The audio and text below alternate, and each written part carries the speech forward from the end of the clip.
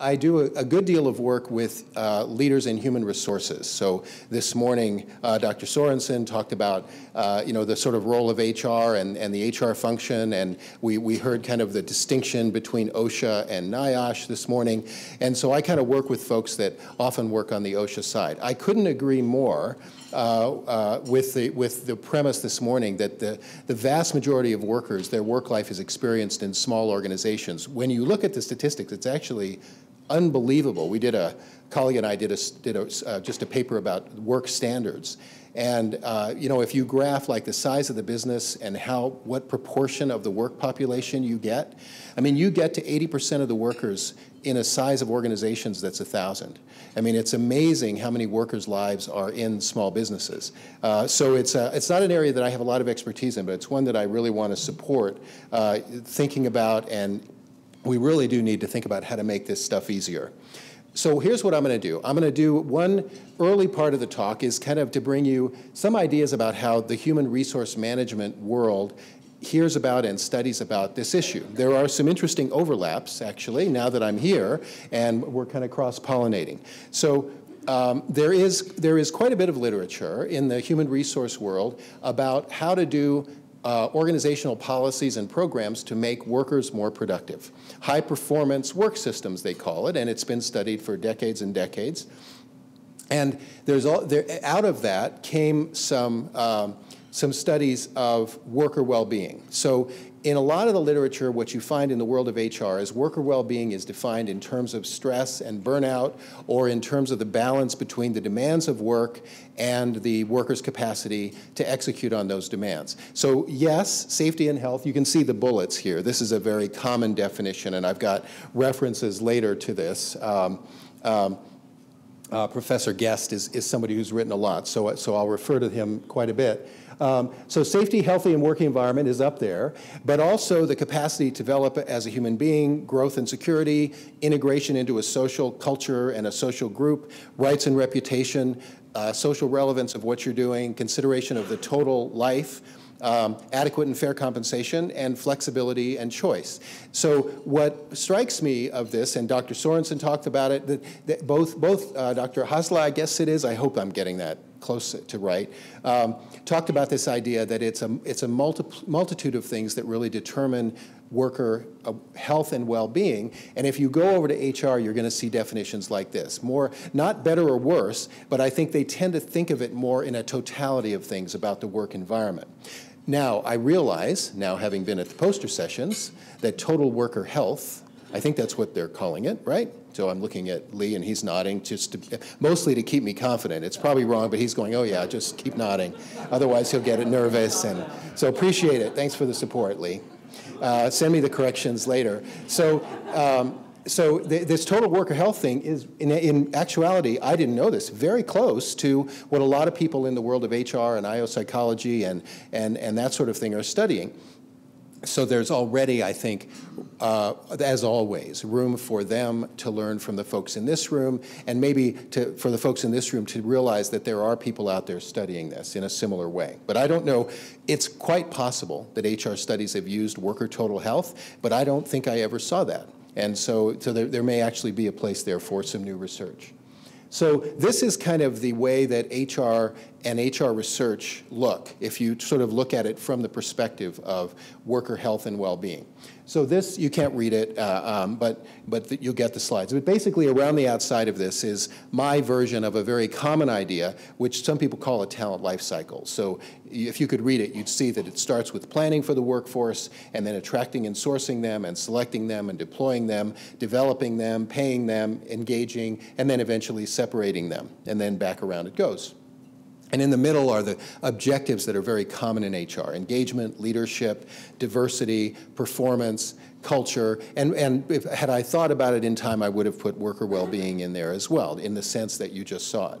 So this is kind of HR. Okay, so we'll just think of that circle as representing what's going on in HR. And that's pretty typical of large firms as well as small firms. If you talk to an HR leader in a small organization, they're basically a one-person band that's doing all of that stuff. And no matter how big the workforce, they're usually thinking about that life cycle. So it's a question of whether HR should be or can be a catalyst or an impediment to this idea of worker well-being. Now, what has been studied a lot in HR is whether HR contributes to organizational performance. So that is a big, big deal in HR. Is it worth it to have HR? Do these HR programs pay for themselves? What's the return on investment to things like training, recruiting, et cetera? Some of that work I made a humble contribution to in my earlier academic career at Cornell.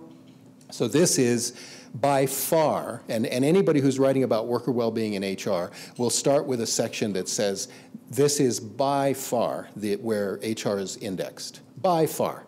Do we add value? Do we contribute to shareholder value? Do we make the organization better, et cetera?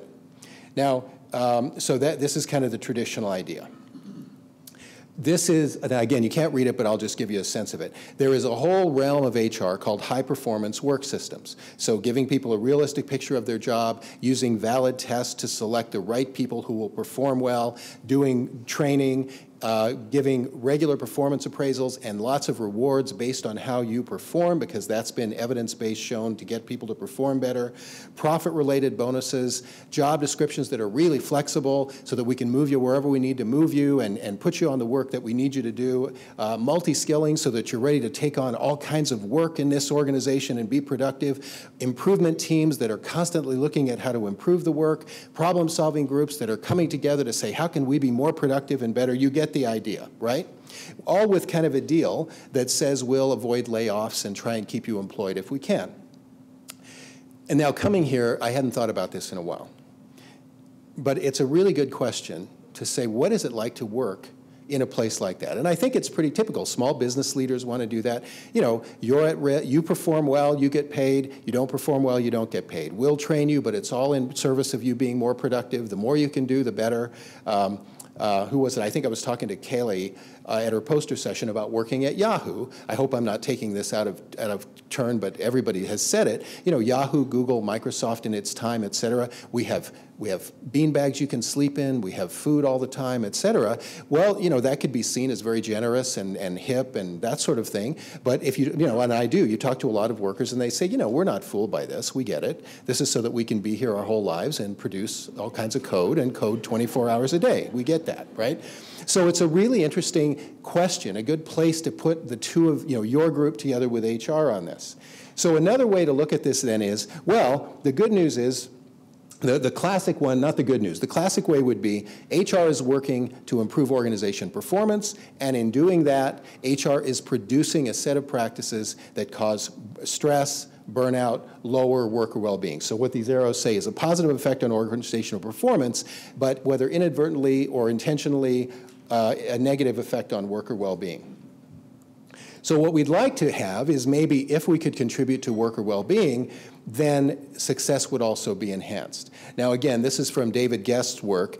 I will say now, this is kind of a list of things that he talks about that might accomplish both worker well-being and improve performance. I'm now struck by how much of this is actually in some of the total worker health work that we're seeing out of NIOSH, et cetera. So you can see much more emphasis here, particularly on the positive environment around bullying, around employment security, around health and safety principles, et cetera. So it's an alternative way, just to give you a sense. And again, I really recommend you look up David Guest and look at his work. A great deal of what I'm doing here is coming straight from review papers that he has done. So David proposes, and others propose, maybe the deal is that if we made workers better, worker well-being went up, that would have a positive effect on organization performance. And I think in this room, the folks in here are finding evidence that that's the case. And you see it also in the HR world. Turnover goes down, injuries go down. There's a lot of looking at the workers' compensation costs, at the total health care costs, and sort of moving that curve from going up at double-digit levels to leveling off. When I came before, at Lee's invitation years ago to Colorado State, I talked about some of the research there. So there certainly is this ideal that if HR could contribute to worker well-being, then maybe we would also get higher work performance. And I would say in the HR world, there are really good intentions there, but I don't think that, I would say it's fair to say they don't know a lot about your work. So they don't have a lot of frameworks to figure out how this might be happening, particularly in small businesses where the data is harder to get, where the connections may be more, maybe more tenuous because the systems and the processes tend not to be as uniform or as well developed. So again, my bottom line here is there's some very interesting things I think you might find looking at the work and well-being literature in HR, not so much because they know things you don't know, but it might give you some context and maybe others to contact who are doing work in this area already. I think the cross-pollination would be terrific. So in the end, if you look at David Guest's work, if you look at other people who do reviews, and again, this is where I sort of would say maybe you want to think about this. In the end, what you end up with when you read these reviews is pretty much people say, we really don't know. There is, if you do a meta-analysis, which, I guess everybody in here probably knows what that is, but you sort of a summary of studies in a statistical way, you end up with very mixed findings. And so I think if you were to ask researchers in the world of human resource management, they would say, if you put HR over on the left and you ask what is the effect on worker well-being and on organization performance, we have pretty good evidence on organization performance, though even there, the question of how it happens, et cetera, is kind of left open. But we also have very little evidence and a lot of mixed evidence about exactly how it affects worker well-being as HR people measure it. Sorry, those of you are wondering why I'm punching my phone, which is what I'm doing up here. It's not so that I can check earthquakes or the current temperature in LA or something like that. I'm actually just checking a couple of notes. I wanted to make sure I mentioned some good ideas that we saw yet. So I think I'm sensing in this room that there's better evidence than the HR world knows about the effects and the mechanisms of the effects on especially worker health and well-being. And I think when I came before Lee, we talked about how promising there might be to bridge those gaps. My bad, I haven't done it yet. But I think, again, there's a set of references at the end of my papers to people in my world that do this work that it might be interesting for you to connect with. And some of them I even know. So maybe we could do it that way. So that's sort of part one. Part two, which I'm about to embark on, is to think about what we mean by a worker. I was struck this morning by the examples that I think it was Dr. Sorensen gave about the ecosystem, and I guess we saw a lot of them, the ecosystem of building contractors.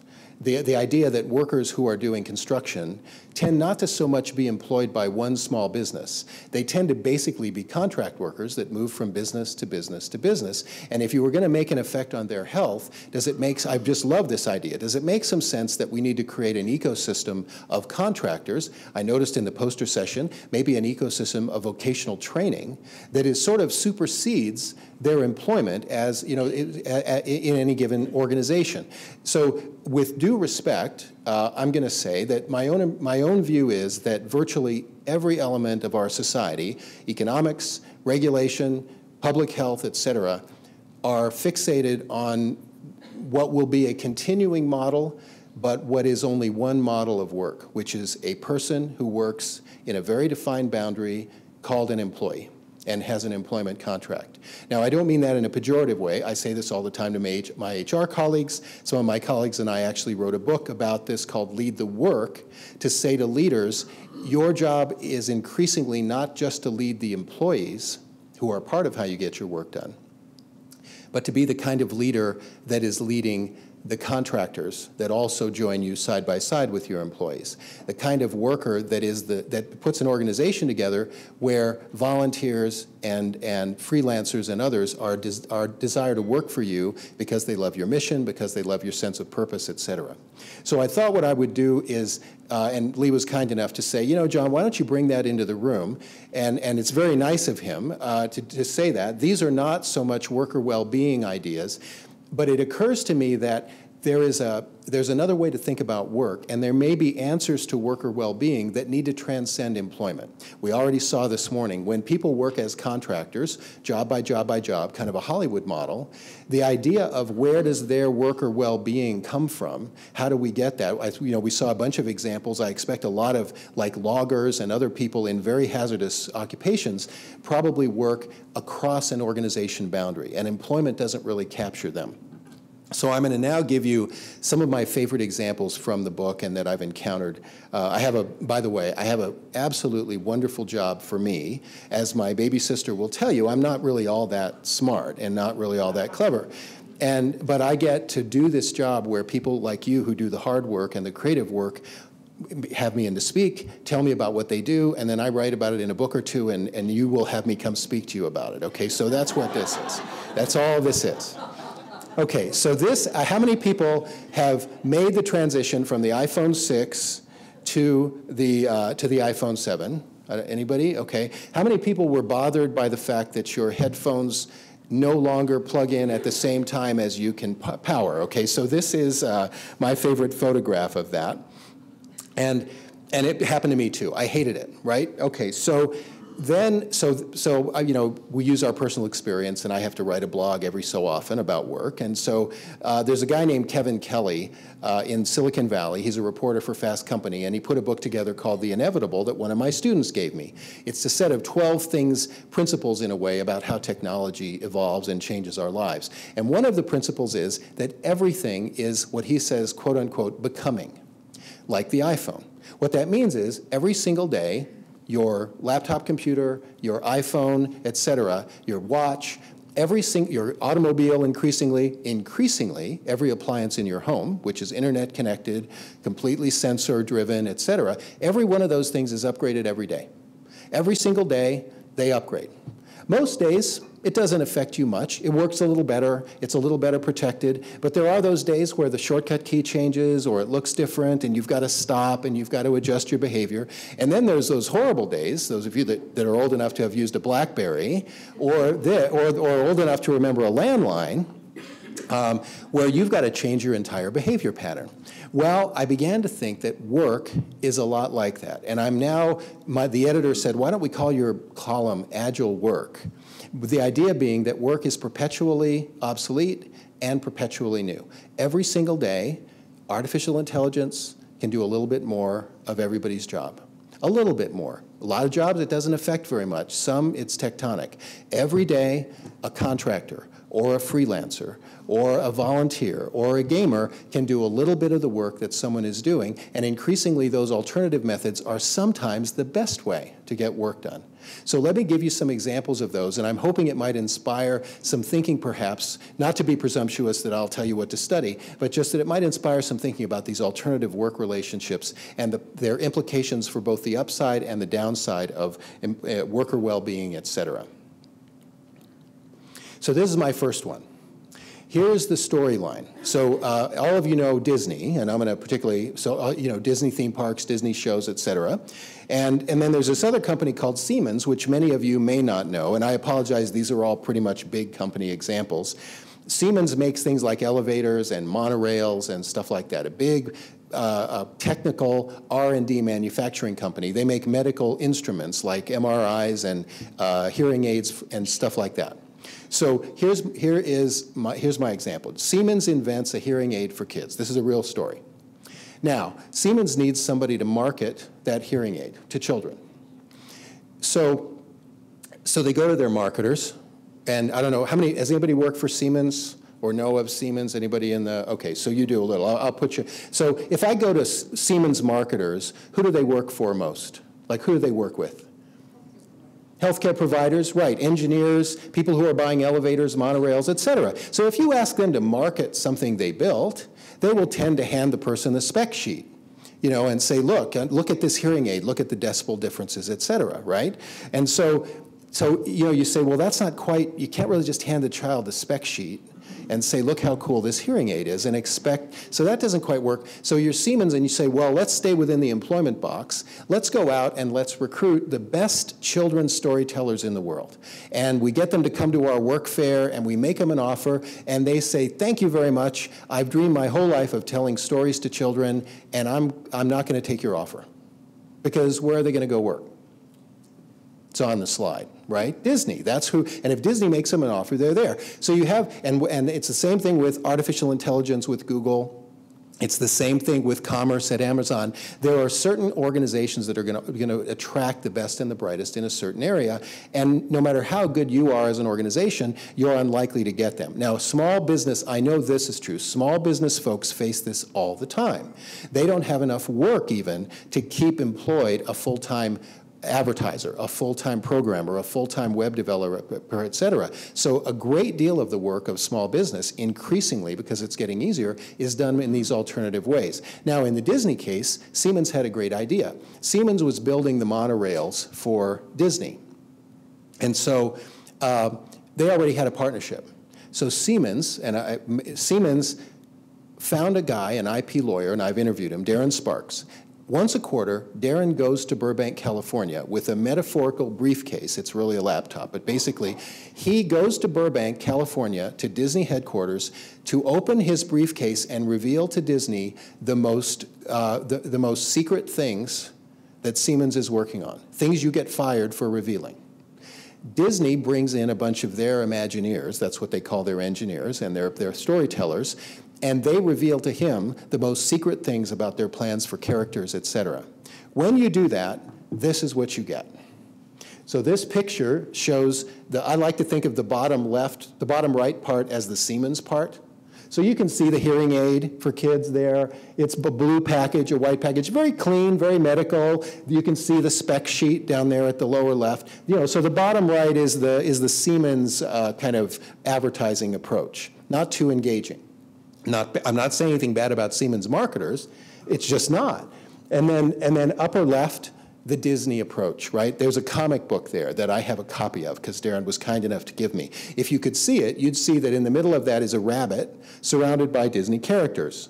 The rabbit in the book is shown by Disney characters that hearing differently is just being different, and that there's this wonderful apparatus called a hearing aid by Siemens, by the way, that helps you hear better. And when you see it, I don't know if I saw it and went, oh yeah, why didn't I think of that? And then I realized I know why I didn't think of that. That's why Disney isn't hiring me to tell stories to children, because I don't think of this, right? So what I like about this is it did several things, and this is the framework we talk about in the book, and I'll try and make it relevant to you. In the book, as we looked at these examples, what we realized was there were several things going on. The first one up there in the assignment is you have to deconstruct the work. So if you take the job of marketer, you can't see this. You don't go hire Disney marketers, and there's lots that the Siemens marketers still do. But inside there was one little thing called storytelling to kids. Inside there. Now, I think for you, this is a stretch, I think for you, you're going to find that if you deconstruct work, the hazardous parts are one part of a larger job, a larger ecosystem, or wherever is the leverage point on worker well-being. So deconstructing the work so that you can see the patterns. You cannot see the patterns of this until you're willing to take your job and break it apart. And then you'll see storytelling inside. Then you realize that storytelling is not an engineering thing. It's a fantasy thing. It's a creative thing. Second thing is the organization. What do we mean by an organization? Siemens had to break its idea of an organization and say, we're going to dig a tunnel to Disney. Just this little protected tunnel in the embodiment of Darren Sparks, protected by IP so that we keep our secrets, but we can't think of our boundary of work as being our organization. If the best people in the world are at Disney, we got to find a way to let our boundary reach over to Disney. And then rewards. I don't know this for a fact because Darren, when I asked him, told me the way we structured the rewards for the Disney employees, bonuses, et cetera, is secret. I can't tell you, John, because it's a proprietary trade secret. That's how important this is to Siemens. But I wager that Disney employees would do it voluntarily. I don't think it took a lot of money, because as great as Disney is as a place to work, you never get to help kids hear better. And this was an opportunity for people at Disney to take on a project to help kids hear better. Another project they did is an MRI. Siemens makes MRIs. How do you make MRIs attractive to children and give doctors an incentive to use your MRI? So I'll give you a hint. Disney also has rights to Marvel Comics. So you tell me, what is the character that is the perfect way to make an MRI less scary? Marvel Comics, you've all seen, right? What character's in essentially a really cool MRI? Iron Man, right? So and I don't know about, I don't know how many in the room have had an MRI. It's scary, it's claustrophobic. I guess I cried every time I had an MRI. I'm an awful patient. Doctors hated to see me coming. I read the comic book. I feel so much better now. I think of myself as Iron Man. So I will say I can attest that it really works. So you get the idea. Deconstructing the work, looking for the part inside that is the pivotal part, and then being willing to think creatively about your organization boundary, like contractors, like laborers who work across organizations, and then again, it's a little bit of a stretch, but how do we think about the rewards that appeal to these kinds of populations? Okay, a couple of other examples. This one is an example of very common.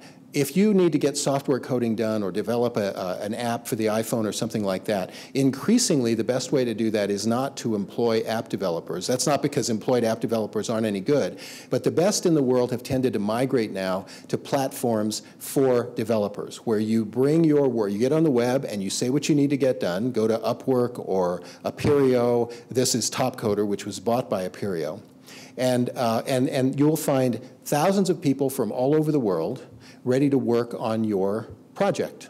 Now, the worker health, again, I may be naive here, the worker health implications there, these are not people that are working in dangerous equipment or something like that, but they do tend to spend a lot of time on their screens, et cetera. So there may even be some health issues here. Now, one of the interesting issues, and it's huge. I mean, you can web development, media development. Indeed, you can get freelance chief information officers, freelance CEOs, and again, a lot of small businesses. If you look at the proportion of the work they get done, especially when it's this kind of work, programming, media development, et cetera, a lot of it is done by contractors, and I think you see it. You see it in franchises, restaurants, et cetera. Now, one of the interesting questions, kind of well-being related, is can workers like this be engaged? So that one of the big knocks on freelance that I've heard from my colleagues is, well, they don't have an organization, they don't belong to anything, they don't have any engagement, there's no sense of team, et cetera. All, again, to stretch a little bit, all very important to worker well-being. Well, it turns out that when you look at the literature, there's a lot of studies out there that set out, particularly in the 80s and 90s, to show that not employing a worker is an exploitive way of getting work done. I mean, this is, bang the desk, and we're going to prove it by going to companies that have contractors working next to regular workers, and we're going to measure their engagement. Well, it turns out, it's not a majority, but it's a significant proportion of those studies found that the contractors were more engaged than the regular workers, that the freelancers were more satisfied than regular workers in a company. And when you look at what's underneath it, again, this is a little hard to read, but it comes down to, do I have volition? So it's true, if you're forced to be a contractor when you want to be an employee, you're pretty unhappy. But if you choose it, you're happier. Do I get emotional support? So it is important to have a psychological relationship with the people you work with the company you work with. This is very tough for companies because if you let the contractors see the employee magazine, if you let them come to the employee picnic, et cetera, it forms great bonds, but pretty soon some regulator will come in and say, we've caught you, you're guilty of co-employment, and you have to bring them on as an employee. So this is a big dilemma in HR right now. And then continuity. Same thing. If I feel like I come back, if I come back from project to project to project, it turns out people like that are as or more satisfied than regular workers. Here's a good example of how computer programmers form a community when they're not employed by anybody. This has to do with Topcoder. Topcoder has a conference every year where computer programmers who are on the platform come to see the best computer programmers do work. So what happens is every competitor spins the wheel 3 times. They have to choose 2 of the designated APIs, and then they get to build any app they want. and they have to deploy it to any cloud platform that they would like as well. The design problem that we're trying to solve is, what is the Top Coder logo? What should it be? What should it look like? And so we're putting it out to the community. Extremely interesting to watch the evolution. Where are you going? Just going over to the scoreboard, check how the round's going. Behind me, we're currently watching the marathon match, which is a single problem that competitors work on for a period of 12 hours. So these guys have been sitting here for 7.5 hours now. Well, in between now and then, you'll probably see a few of them like this, sleeping. I've made a lot of friends from Top Coder over the years. That's one of the reasons I love coming here, because I meet so many smart people. So I'm always reminded of Breakfast Club, meaning, again, no pejorative, but you know that scene where they're talking about the physics club, and he says, you know, it's social. We talk about properties of physics, and we enjoy physics together. And Judd Nelson says, see, it's social, demented and sad, but social, right? So I don't think this is that demented and sad. But it poses interesting questions, I think, for what do we mean by work? What do we mean by a community of workers? I noticed the emphasis on social media in one of the poster sessions. So is that the way to get to some of the education that we need? Thank you, Lee. I realize I'm running a little bit of time. I thought I had a little more time. So I'm going to move ahead. I'm going to give you one more example of this, and then I'll finish up with a couple of other things. But I don't want to miss this one. This is my favorite example of getting work done where there is no organizational boundary, there is not one employee in this example, and nobody got paid. This has to do with, I guess, sort of a medical group, helping to find a cure for AIDS and how the cure fits into the AIDS virus physically. In other news for you this morning, there is a group of gamers. They have cracked a scientific puzzle that stumped AIDS researchers for years, and they did it in just 3 weeks. Researchers at the University of Washington, stuck in a roadblock, put the problem to video game players using a program called Fold It. The gamers quickly developed a protein structure that could help fight HIV and AIDS. And joining me now is Seth Cooper, creative director at the University of Washington Center for Game Science. Also here is Faraz Khatib, a postdoctoral researcher at the University of Washington Biochemistry Department. It's good to have you both on with me this morning. Seth, I want to start with you because your department created this game, Fold It, which was used to solve this puzzle. So explain to all of us in layman's terms how it works, and were you surprised by the results? Yeah, so how Fold It works is we're able to take the biochemistry problems that the scientists are working on and post them as puzzles in an online game. And then we have an energy function that we got from the biochemists that can basically take a protein structure and give you a number that tells you how well folded that protein is. And so all the players who are playing the game are rated and ranked based on how well folded their protein structures are using this energy function and scoring function. And then we can take the best, highest scoring results and give those back to the biochemists for analysis. First, you set up this experiment using gamers that had little knowledge, little experience in biochemistry. Why did you want to enlist them to try and solve these really complex scientific problems?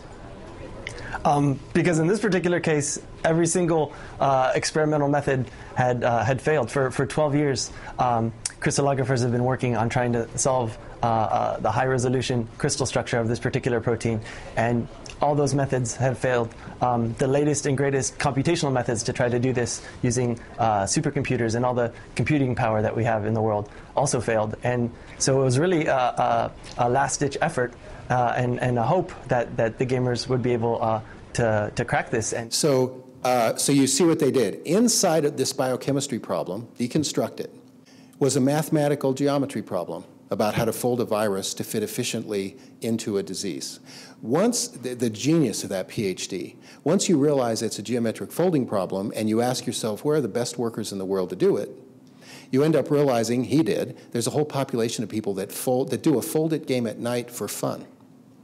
And so let's give it to them, and as you saw, a sort of crowdsourced solution, again, that could never happen by employing. There is no employment model in the world that gets you this. They don't want to work for you. You don't have enough work for them. It's hubris to think you'd ever even find the 20 people that solved this problem out of the thousands that tried it. And the rewards, they got listed on the published paper. You can look up the published paper, and they're listed. The teams are. Okay, so that's part two, thinking about work beyond employment, thinking about the possibilities that both the domain of what you're studying as well as the solutions to what you're studying may lie in communities beyond the world of work. Now, I'm not going to do these slides. I'm just going to skip through quickly. And just remind you, the other thing I'm working on now, the new book that's coming out next year with Harvard, will be about automation and work. And it's interesting how similar the principles are. You have to deconstruct the work to see the patterns. But what I'm also seeing, and I'll just quickly touch on this, the advances automation is making in being able to take on parts of work are really quite amazing. Some of you may know about them in areas of just to be stereotypical, surgery, et cetera, prescriptions, even patient care. What I see in small business, number one, robotics are becoming very inexpensive, $20,000 to buy a robot. We're very much less expensive than a worker. And what I hear from workers, one of the things, and this is controversial, and again, there's pluses and minuses, but let me give you the plus side. I hear workers say to me, I would never go back to a workplace that wasn't automated and that didn't have a robot. Far from, oh, it took my job, they say, I don't have to do the dangerous stuff anymore. I don't have to climb over that fence and brave dogs in the world because of the drone will do it. I don't have to walk a dangerous pipeline and be exposed to potentially hazardous chemicals because we have a sensor that can do that. Doctors, physicians tell me, I like robotic medicine because I don't get bombarded with x-rays by standing in the field where now the machine is doing the work. So just something to think about whether this new world of work deconstructed to see the pieces and then reconfigured based on the best way for human workers to do it, whether there are employees or not. That's the lead the work part. And increasingly now, another option is whether automation ought to be doing that piece of work that a human either shouldn't be doing or that a robot can do better. I'll leave you with this. There are more than two. There's a continuum here, and we heard it in some of the presentations this morning. On the left-hand side, this may be horrible. All the risk is shifted to workers, no employers, no training, no careers. Everybody rushes to the lowest cost person in the world that they can get to do something, and total exploitation of workers and their safety. That is absolutely possible. A lot of people have painted that scenario. But as you've seen in the examples, there is also a right-hand side. Your skills are perfectly transportable. These platforms let you find the work that suits you the best and get paid for it because the whole world can find you. Your career can be boundaryless, spanning lots of different employers, spanning lots of different tours of duty projects, et cetera. The matching of your skills to the work is better, and we can consider the whole person because you're not limited to just doing the work inside of a job description. So you get the idea. I think there may be a parallel, just again to over-stereotype a bit probably, there may be a parallel here for thinking about worker health and well-being. Is the future of work, automation, alternative work arrangements, horrible for worker well-being, exploitive, or is it possibly an instrument for even better worker well-being? There are the references I told you about. I'm sure that Michelle and her magic will get those to you. By the way, thanks for getting the media perfectly to work. Thanks to everybody on that. And that's where you can find me. So Lee, thank you again for the opportunity. Thanks all of you for your attention. I'll look forward to questions and the panel.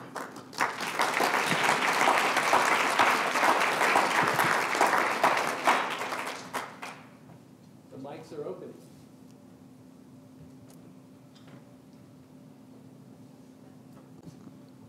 Yeah, anyone except my baby sister. Anybody? Well, she planted this question. So. Yes, exactly. I'm sure, right. When you were 10, Yvonne told me that you, yeah, great, go ahead. Great presentation. I wanted you to come back to the connection to small business. And so this is more of a personal opinion question about what role you think small businesses have, or how to get over that strategic dilemma that we heard Dr. Hassel present this morning between horrible and wonderful work, and the dilemma that small businesses face with options around low cost. So anytime they're going to be contracted out, they're going to be working with constrained budgets, et cetera. So whose responsibility do you think it is to help them overcome some of those barriers? Is it larger companies? Is it government? What do you think needs to happen to help both for prioritizing occupational safety and health, but also recruiting talent?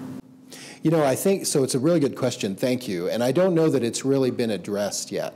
A lot of the work that is currently being reconstructed like this and again, I'm not sure I'm an authority on this, but a lot of it isn't the kind of physical, injury-prone, hazardous chemical kind of work that I think a lot of people usually think of when they think of occupational safety and health. That said, I expect that work is being roboticized, that work is becoming contract, and when it does, I think it gets unmoored from a lot of the protections that employment gives people. So I do think that on the other hand, there is a transparency. I had a wonderful working group of like heads of HR from big companies, and one of the trends that they pointed to that needs attention is what they call democratization of work. And what that means is that a lot of the power here and a lot of the voice here has shifted to the workers. Social networks increasingly matter a lot more than hierarchies. Your relationship to a guild or a bunch of people that work like you has a lot more relationship to you than your relationship to any one company. Social media and digital media is massive in these groups and massive in the world of work now. I don't know how many of you know of a place called Glassdoor, but that's a place where you can go and you can see ratings by workers, many of them disgruntled, but still, of a company. And companies religiously, HR people watch their Glassdoor profile because recruits look at it. There's a place in Glassdoor about safety, about how we approach worker well-being, et cetera. And in fact, I was speculating with Kaylee that, I hope I've got the name right, that based on her poster session, I would love to give Worker Total Health as a phone app to workers and let them constantly rate whether their employer is where it scores and load those up to a website somewhere. So it kind of goes to, I think that's what I mean. There's a certain power that comes when work is unmoored from the employer, a certain democracy, a certain transparency. Thank you.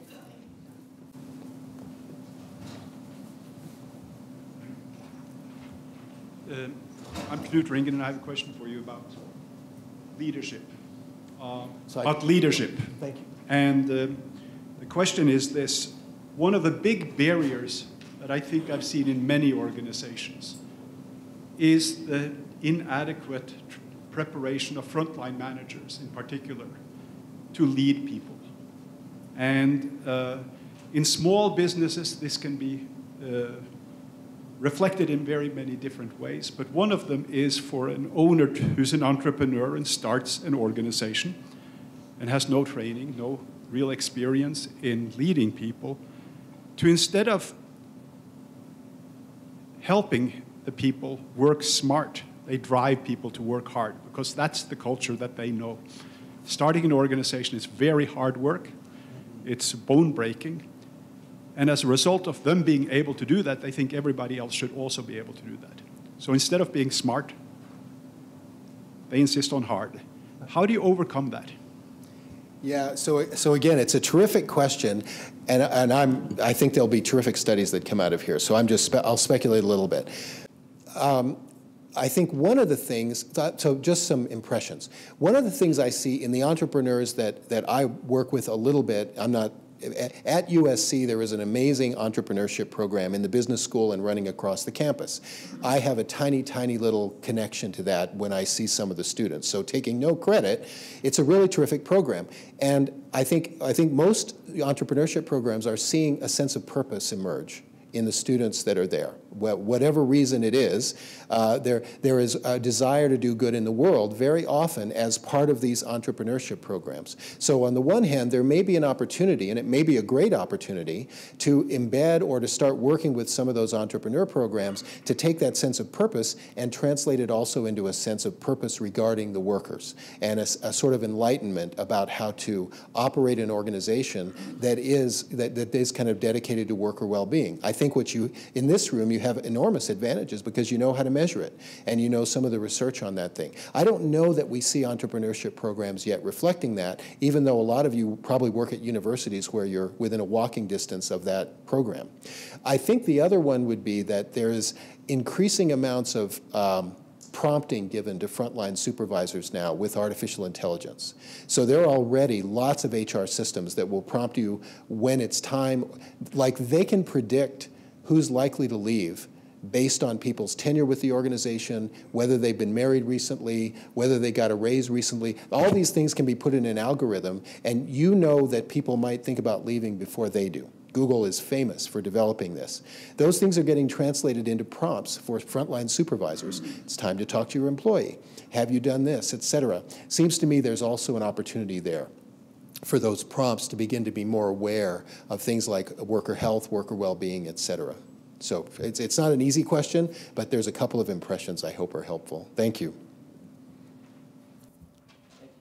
You bet. Thanks. Stay?